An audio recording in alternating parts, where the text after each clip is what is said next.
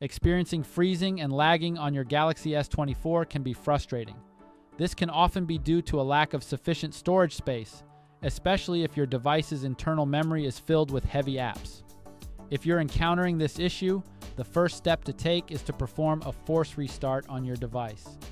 This is a highly effective method for resolving performance-related issues. Simply press and hold the volume down and power buttons for a minimum of 8 seconds. Your device will power off and then power back on. Once the Samsung logo appears, release both keys and allow your device to finish booting up. After this, monitor your phone usage to see if the problem has been resolved. It's also important to check your storage, particularly if your phone contains a large number of photos and videos. Low storage space can contribute to this issue. To check your storage, go to Settings, tap on Device Care, and then tap on Storage.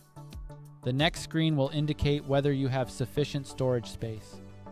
In addition to this, ensure that your device is running the latest firmware version. To do this, return to the previous screen, tap on Software Update, and then tap on Download and Install. If these steps don't resolve the issue, you may need to reset all settings on your phone. This can fix a majority of performance-related problems.